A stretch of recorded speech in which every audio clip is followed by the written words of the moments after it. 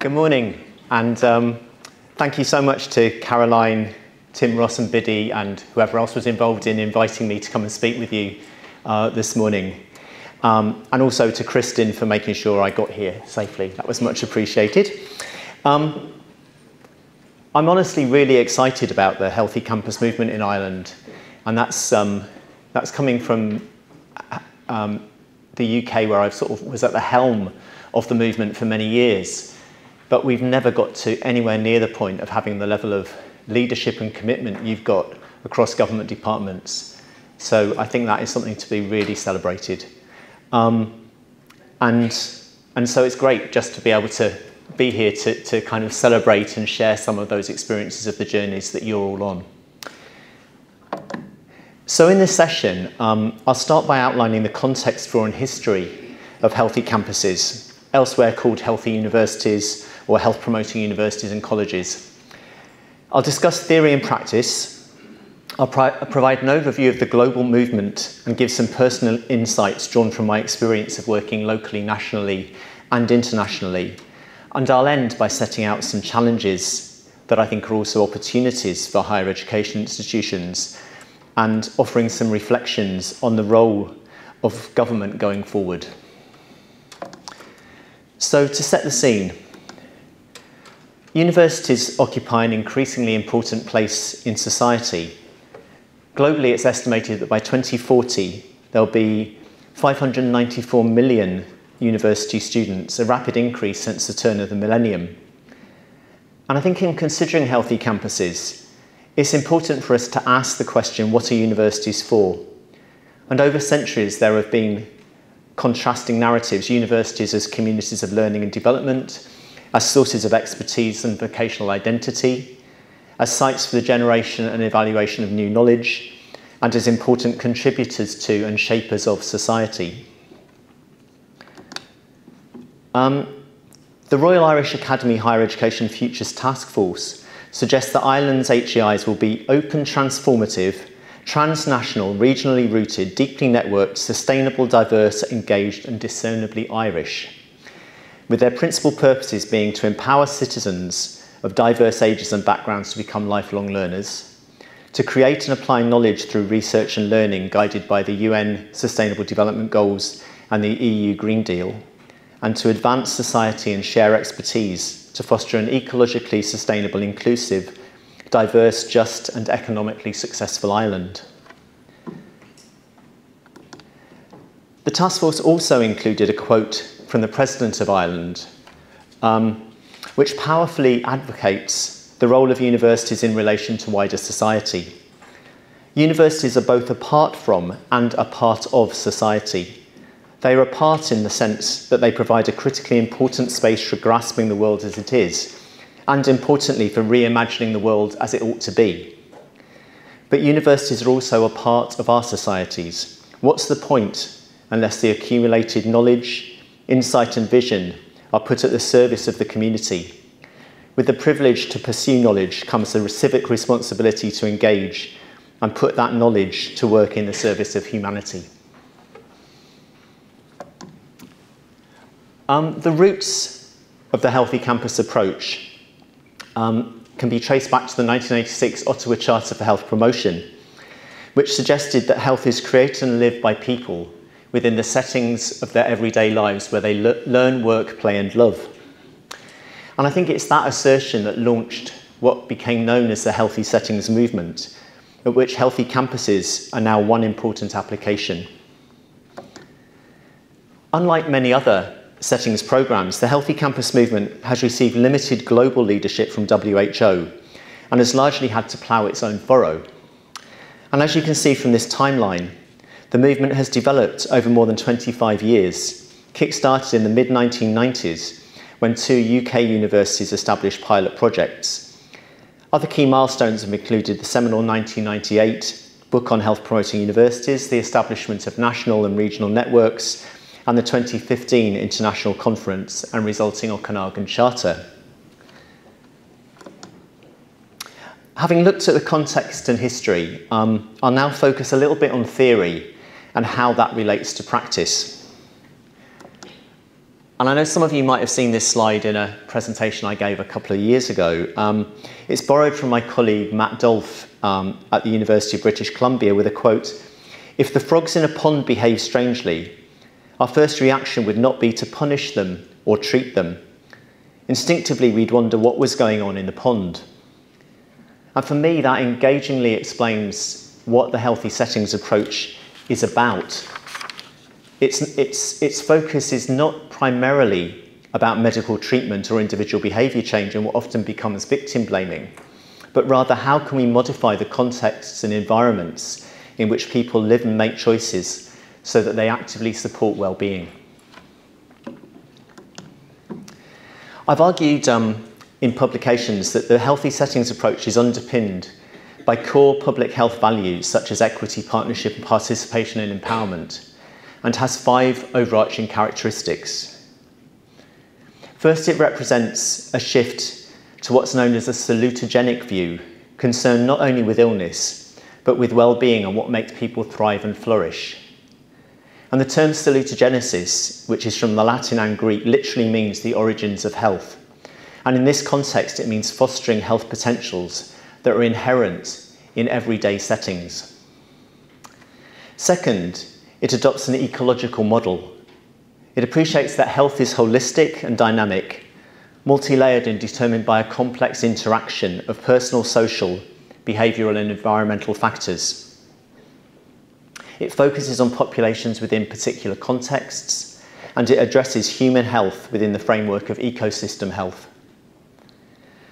Third, it views settings as dynamic, complex systems, acknowledging interconnectedness and synergy between different components and recognising that each setting is connected to the world around it.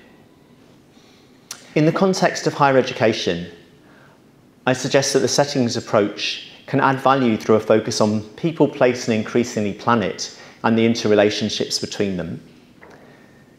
Understanding the university campus as a context that directly and indirectly impacts well-being through creating healthy and supportive learning, working and living environments.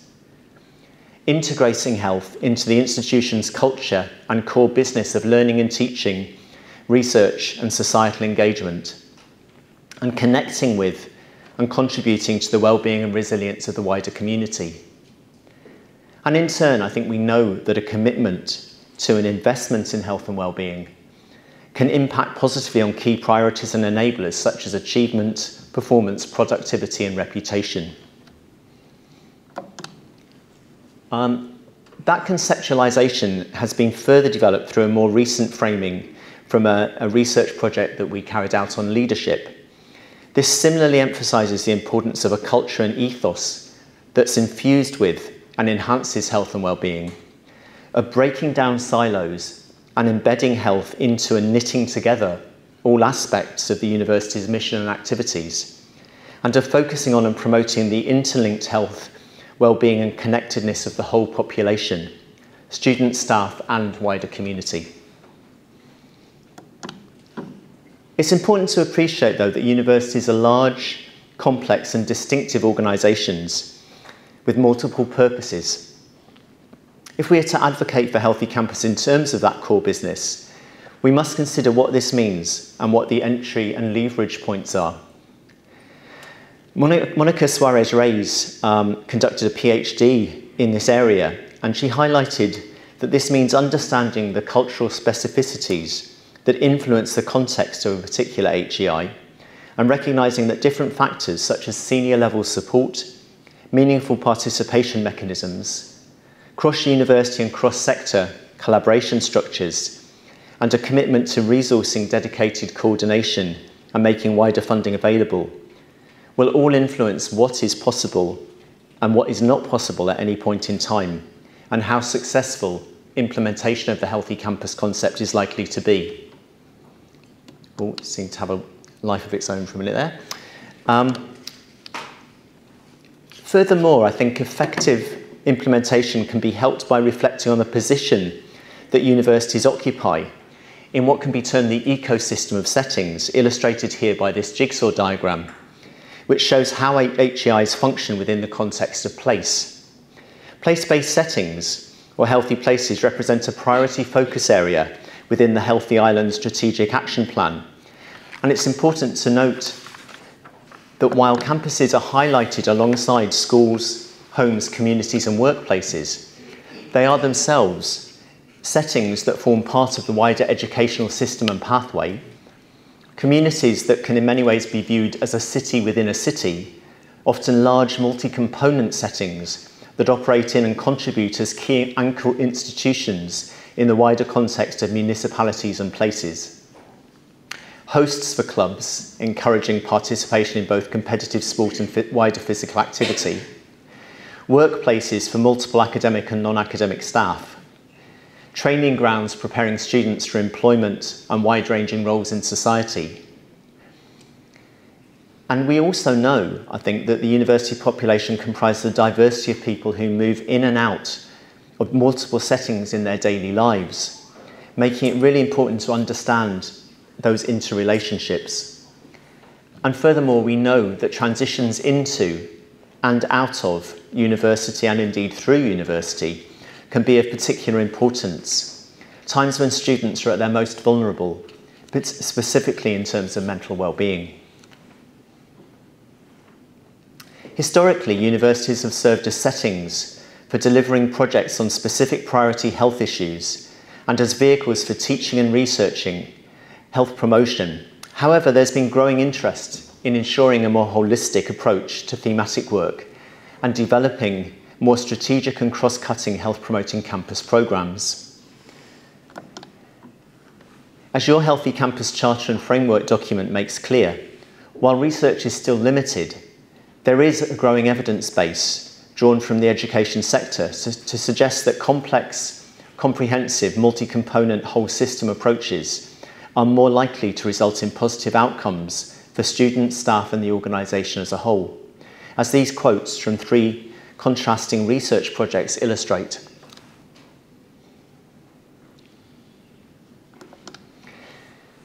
This commitment to a whole university and whole system perspective is reflected and encapsulated in the influential Okanagan Charter, the culmination of the 2015 International Conference organised by the University of British Columbia. This sets out a bold and inspiring vision of healthy campuses and colleges transforming the health and sustainability of our current and future societies, strengthening communities and contributing to the well-being of people, places and the planet. The Okanagan Charter was published in the same year as the Sustainable Development Goals, and its strong focus on connecting health, sustainability, human rights, inclusion and compassion reflects the discussions that were taking place then and have accelerated since. Challenges such as climate change, biodiversity loss and habitat destruction are no longer viewed solely as environmental concerns, but also as concerns that are already having profound impacts on human health and social and economic justice. As the 2016 Shanghai Declaration noted, people's health can no longer be separated from the health of the planet. And I suggest that we need to take that thinking into our work on healthy campuses, adapting and applying relevant tools such as Kate Raworth's donut economics and building on the momentum gathering pace globally to reap the benefits of focusing on that intersection of health, justice, sustainability and climate action. The Okanagan Charter issued 2 calls to action, the first of which is to embed health into all aspects of campus culture, across the administration, operations and academic mandates. And as you can see, this call effectively reworks the 5 focus areas of the Ottawa Charter and applies them to the university setting through a whole institution approach. The second call locates this whole institution perspective within a wider focus on the whole system.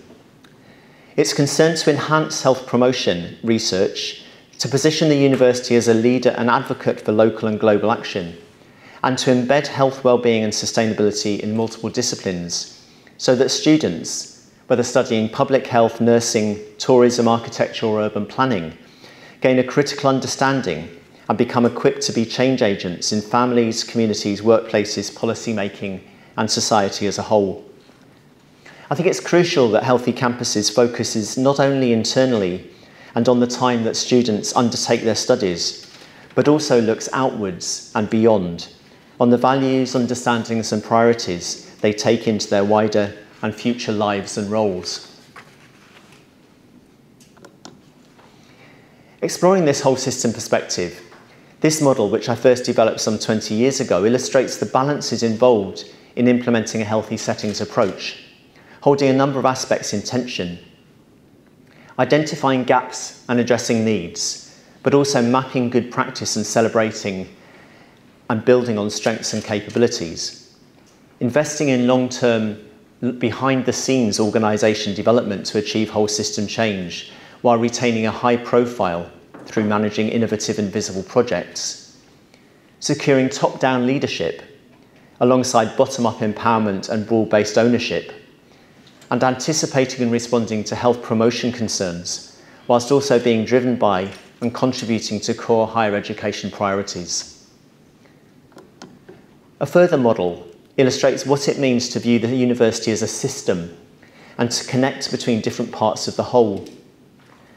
A whole campus approach will mean appreciating, mapping and developing linkages between different groups of people,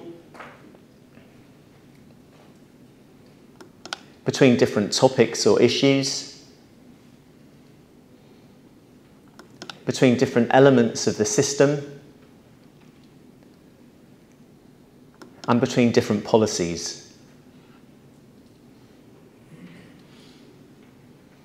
Having looked a little bit at theory and how it relates to practice, I'll now pan out to give you a sense of the global scope of healthy campuses worldwide and reflect on my experience over the years to share some insights.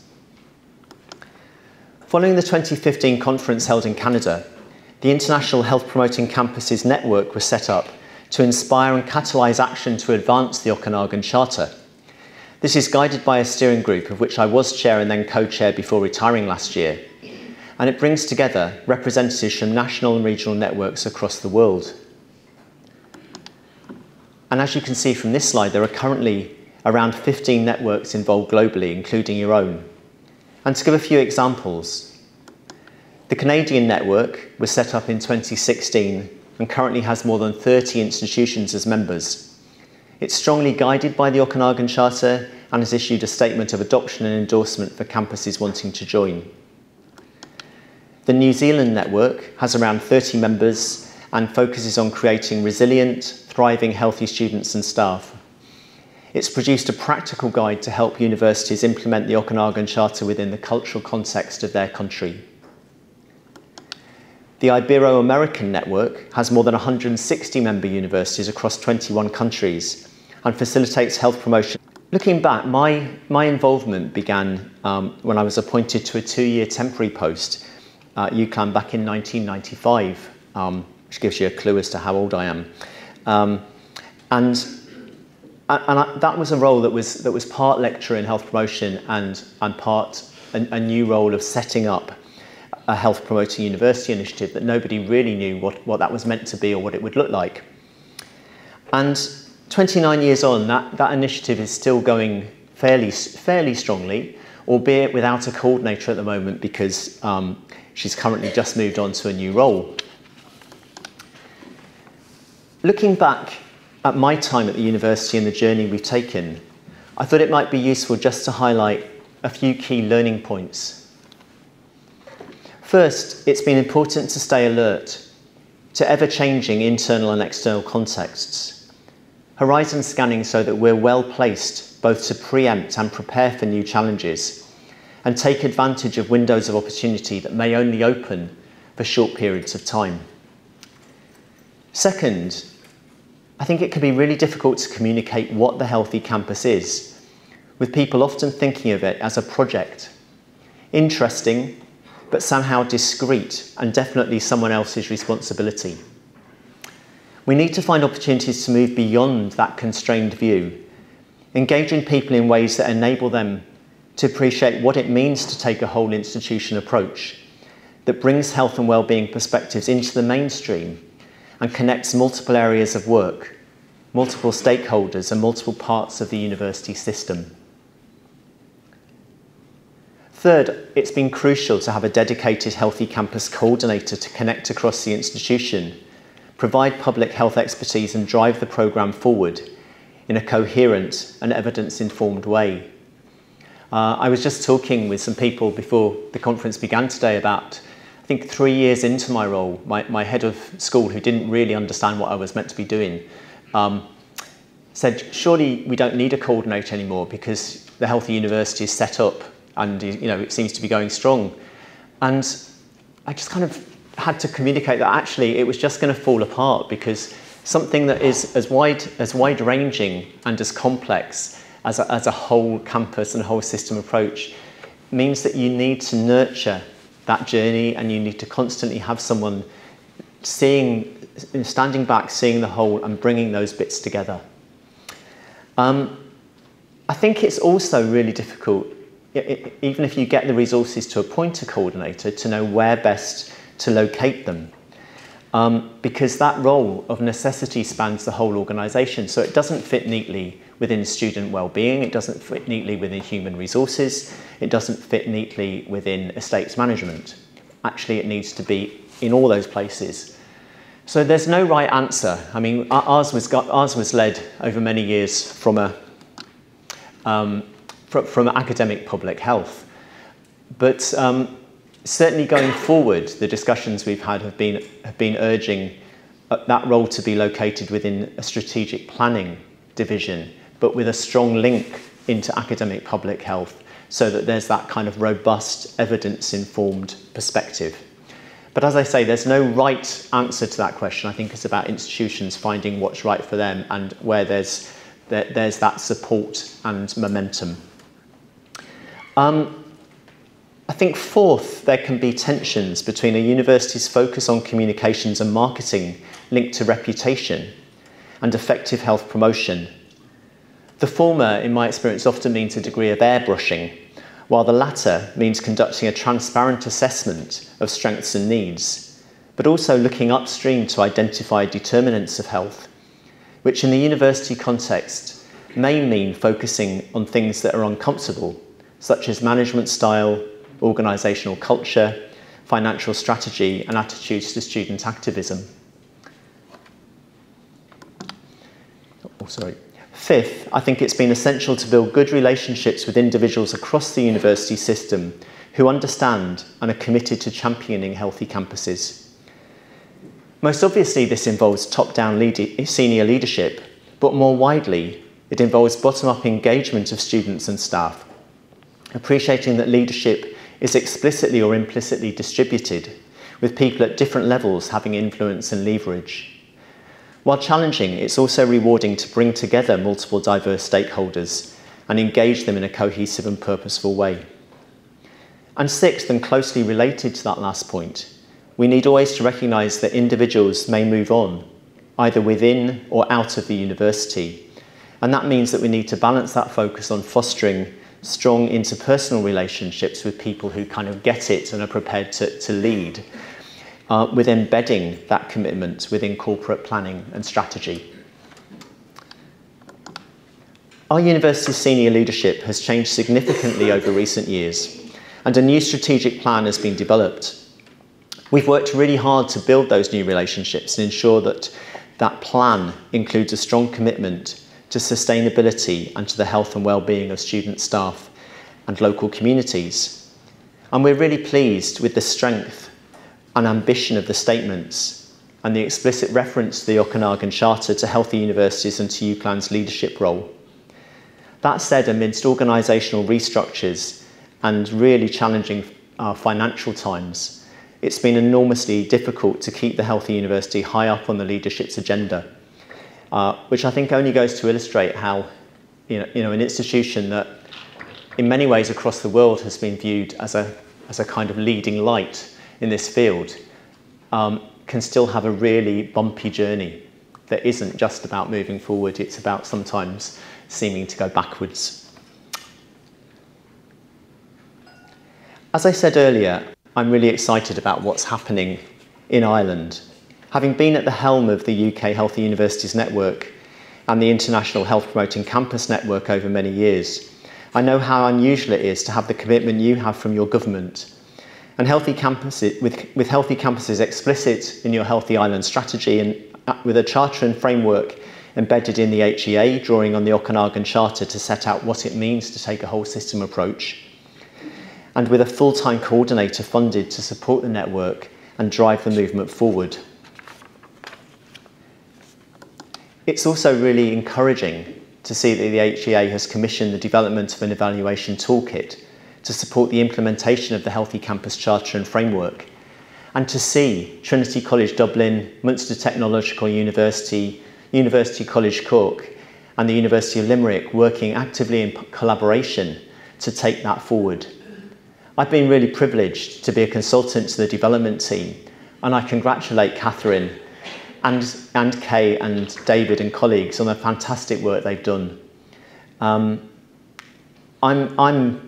think the inclusion of a self-evaluation tool offers real opportunities to engage key actors from multiple parts of the university system. Certainly in the UK, we found that our network self-review tool proved valuable not only for internal benchmarking, but also as a powerful catalyst to bring people together across boundaries and strengthen and understand a whole campus approach. Alongside this, as Caroline alluded to, it's great to see the University of Limerick having been selected to host the 2025 International Healthy Campus Conference, and that will involve the participatory refresh and renewal of the Okanagan Charter. And I know there are already many people from campuses across the globe excited at the prospect of coming to Ireland to hear about the work and learn from the work you're doing here. Looking to the future, I want to set out some challenges for HEIs that I think also have that potential to be opportunities. First, COVID-19 made it really clear that an effective response required us to think and work holistically across the whole institution and as part of the wider whole system of the communities in which our universities are located. I think a challenge that we can usefully translate into an opportunity when advocating the healthy campus approach. COVID also highlighted that people and their health are essentially holistic, something that should come as no surprise given the shared roots of the word whole and health in both English and Gaelic. As a communicable disease caused by a virus, COVID affects physical health, but the disease and responses to it has significantly impacted mental well-being. These effects are in turn mediated by social well-being, the impacts of containment measures strongly influencing patterns of interaction and connectivity. And the pandemic also prompted many to explore more deeply what can be termed spiritual health and to connect with the environment around us. Its likely zoonotic origins have further heightened awareness of the interdependence between the health of people and the environment, and of the importance of respecting and working in harmony with the earth, with lockdowns offering glimpses of what a new and different world might look like and what it might mean to build back better. Second, this shift towards a holistic and systemic model of working makes it enormously challenging to build evidence of effectiveness. It's much easier to evaluate a discrete health promotion intervention than to capture the added value of a whole system healthy campus programme, comprising as it does multiple interconnected activities and components in the context of long-term organisation development and culture change. However, there is an emerging evidence space, and we have seen a commitment to whole institution and whole system thinking gradually permeate the strategies and plans of the higher education and health sectors. Furthermore, I think universities and colleges are well placed to seize the opportunities to develop collaborative evaluative research and to engage with real-world complexity, drawing on approaches such as realist evaluation and theories of change, to build a robust and persuasive evidence base. As I've said, I think it's great that Trinity College Dublin partners have been awarded the evaluation toolkit tender, and I'm really excited to see that rolled out, finalised and rolled out across the network, because I also think that that could lead on to further research opportunities across institutions. Third, even if we understand the importance of holism, we may still struggle with the real-world challenges involved in taking a concept as complex as healthy campuses and translating rhetoric into effective action. However, I'd urge you to hold on to that big vision, even if it might seem that you're only taking small incremental steps on the journey. For some institutions, that might mean focusing on a few thematic areas at first. For others, it might mean starting off working with one or more departments or services. I think if we're to move beyond delivering fragmented health promotion interventions to instead implement and reap the opportunities offered by a truly whole campus approach, then we need to break down silos and work systemically.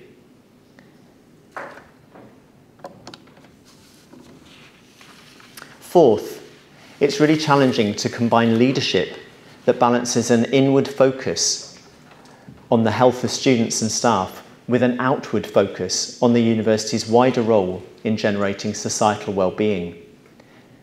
Returning to the quote from the President of Ireland that I alluded to, it's clear that universities are both apart from and a part of society, and they play a crucial role in reimagining the world as it ought to be.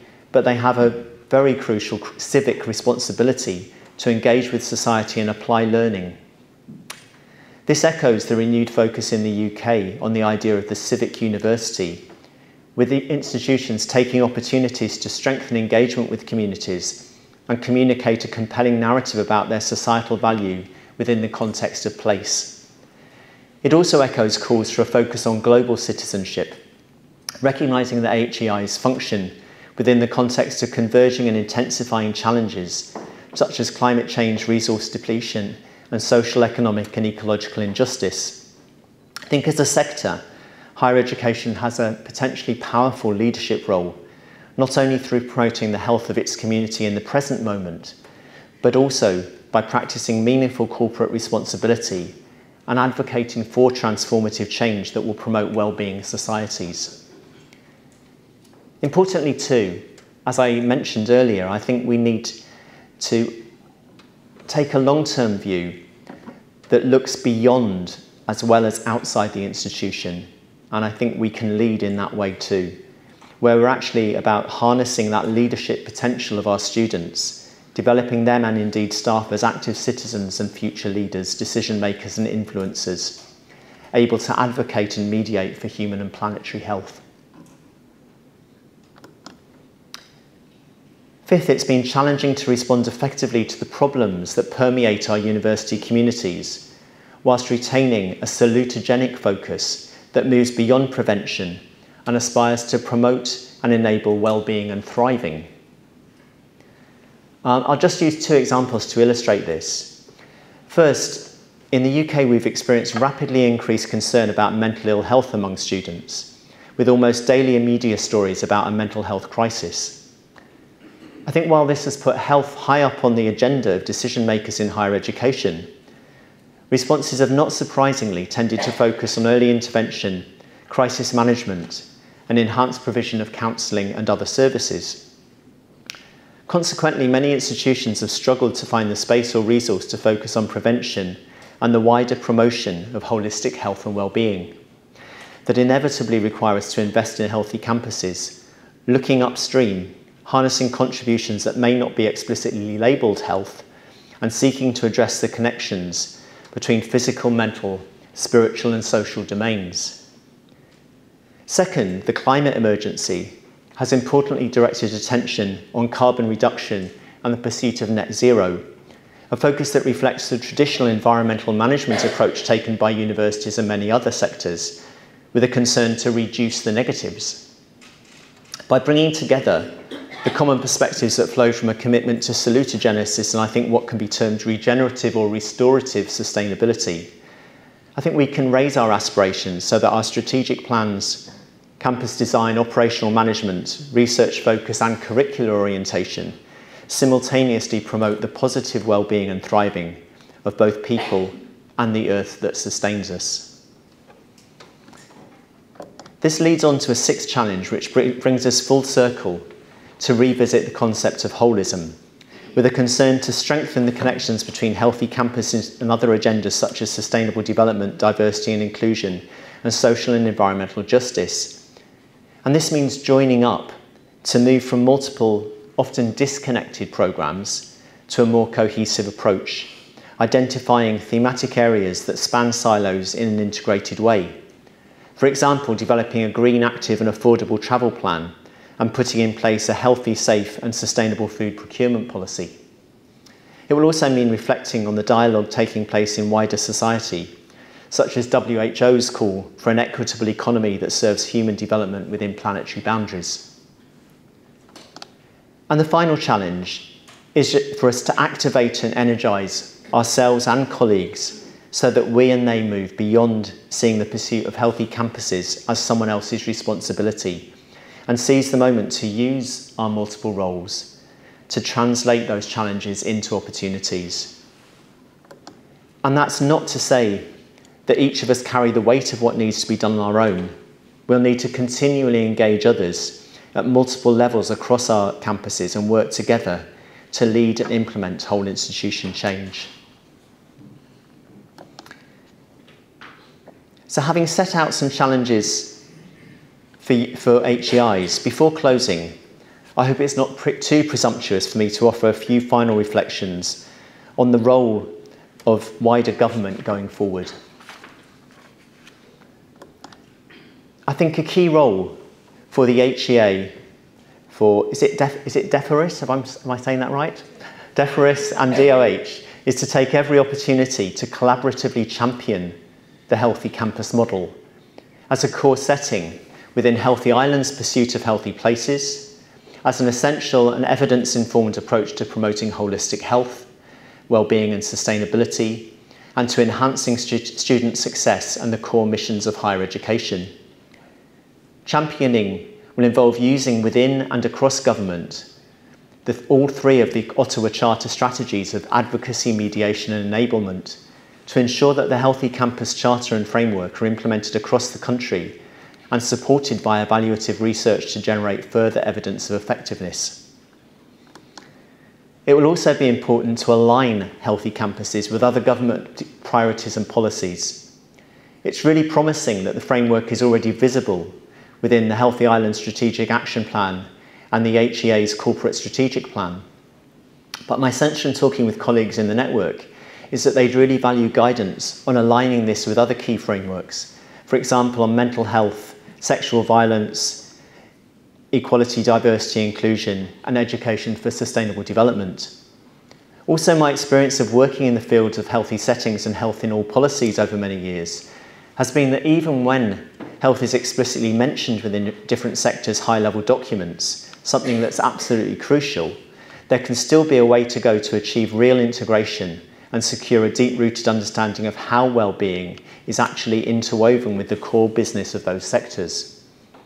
For example, in the UK, the Healthy Schools movement gained much more leverage and momentum when evidence began to emerge about how the programme impacted not just on health, but on educational achievement. And in the HEA, I know from what was said earlier and from looking online that the Healthy Campus is located within the policy and strategic planning section linked to teaching and learning and student success.